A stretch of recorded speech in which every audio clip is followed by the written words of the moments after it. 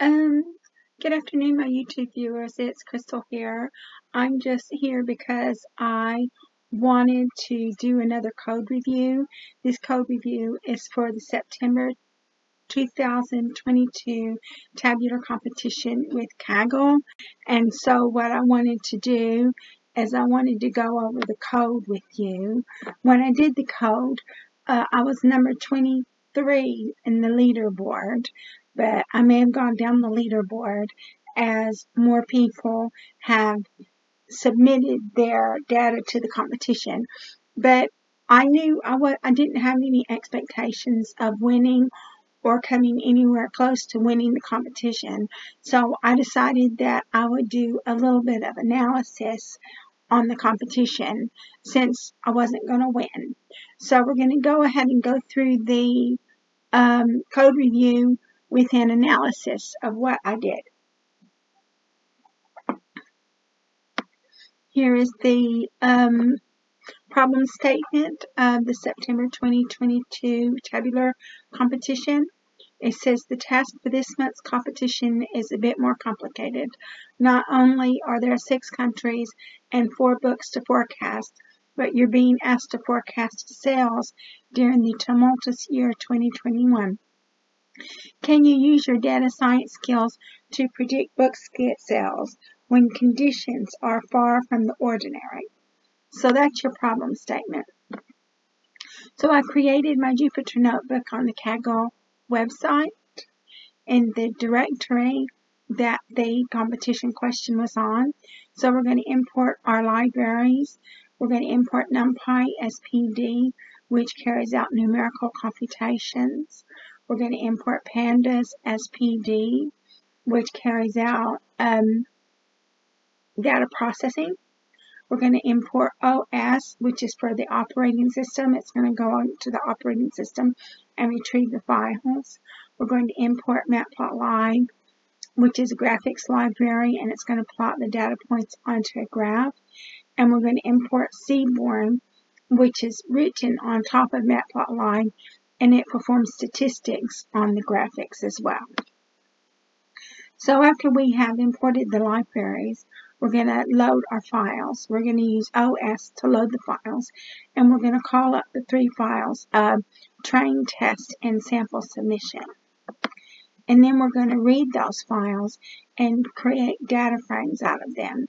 So we're going to create a data frame for train, we're going to create a data frame for test, and we're going to create a data frame for sample submission and call it submission. So we're going to look at the train, which has a row ID, a date, a country, a store, a product, and the num sold.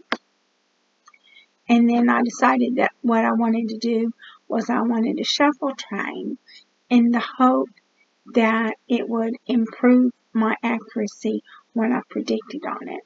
So train equals train.sample, frac equals 1, random state equals 42. And so we can see that train has now been shuffled. Test, we're going to leave test as it is. We can't shuffle it because when we submit it to Kaggle, we have to submit it to Kaggle in the format that they want. And submission, this is the format that Kaggle wants when we submit our data to Kaggle. So we're going to analyze the target. This is an analysis of the target. It looks a bit unusual, but there you go. That's an analysis of the target, and we're using Seaborn to do that. The target is the number of books sold. We're going to check for null values. We don't have any null values. We're going to check for null values in test, and we don't have any null values in test either. So we're going to extract the dates from the date. So we're going to get the year equals train date dot string 0 to 4 dot as type int, and train year equals year. And then test year equals test date dot string 0 to 4 dot as type int, test year equals year test. so you can see what the year is. And so what we had done was we had just taken the year out of the date. Now we're going to take the month, and we're going to use the same philosophy when we extract the month, except we extract 6 and 7. So 6 and 7 is what we're going to extract.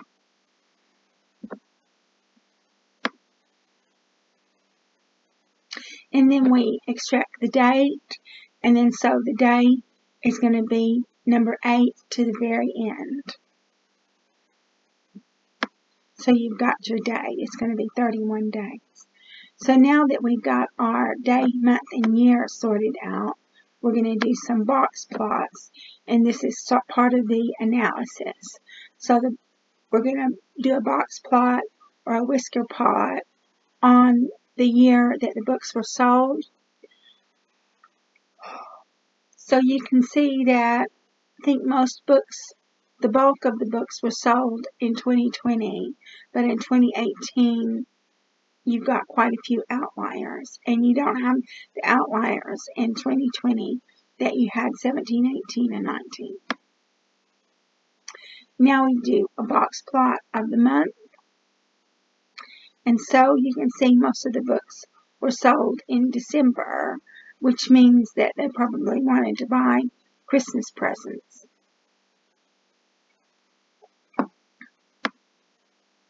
Now we do the date, and you can see that this is the date that they did, and I can't really quite make out what the highest date is. I don't know if it was the 29th and the 30th and the 31st had the highest. Well, the 28th, the 29th, the 30th, and the 31st had the highest value of books sold. Now we're going to check the country. So you want to see how many books were sold according to the country. And so you can see Belgium and Germany. Well, Germany really had the most books sold, but Belgium was a close second. So now you want to see the shops that they were sold in. So there were 2 shops in Kaggle and Kaggle Mart. And Kaggle Mart sold the most books. They sold more books than Kaggle.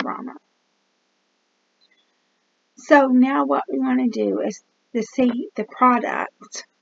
So see which product sold the most books, and it says Kaggle for Kids, One Smart Goose. Looks like it sold the most books. So now we're going to define our target. So your target equals your train num sold, which is the number of books sold. And now what we're going to do is we're going to combine our train and our test. And we're going to drop num sold. So combi equals train dot drop num sold, axis equals 1 dot append test. And so you've got the train has shuffled and the test isn't shuffled, because we can't shuffle the test, because that's not what Kaggle wants to see when you submit your work to be graded. And now what we're going to do is we're going to use sklearn's ordinal encoder to encode all the object files, all the object columns. So now all of the object columns are encoded. So everything has been converted to a numeric value. Now we're going to drop row ID and date, because that's not necessary. And now we define our X and our Y values. So Y is your target, X is a combi, 0 to the length of train, X test is combi, the length of train to the end. And what I might do is I might go through and I might try to normalize the data and see if my accuracy improves if I normalize the data. So now what we're going to do is we're going to split our train set into training and validation sets. And now we're going to select our model. And when we select our model, we're going to use XGBoost.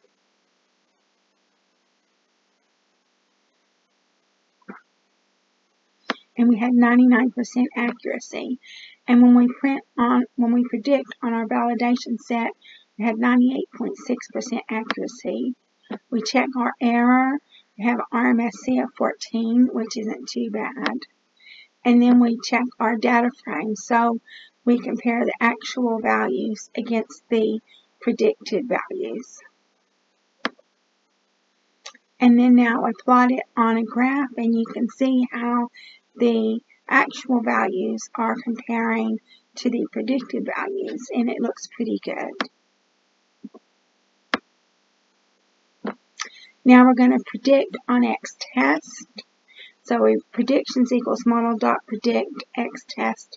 Predictions equals predictions dot S type int, and then predictions. So now it's an integer. Submission num sold equals predictions. Submission dot to CSV bracket submission dot CSV index equals false. Submission equals PD read CSV submission CSV submission. So now we've got all of our submissions. And then whenever I saved it and submitted it to Kaggle, you can see that I had a public score of 11.49870. So what I think I'm going to do when I finish this video is I think I'm going to go through and I'm going to normalize the data.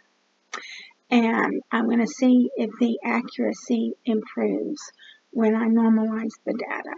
So I make all of my notebooks available to people.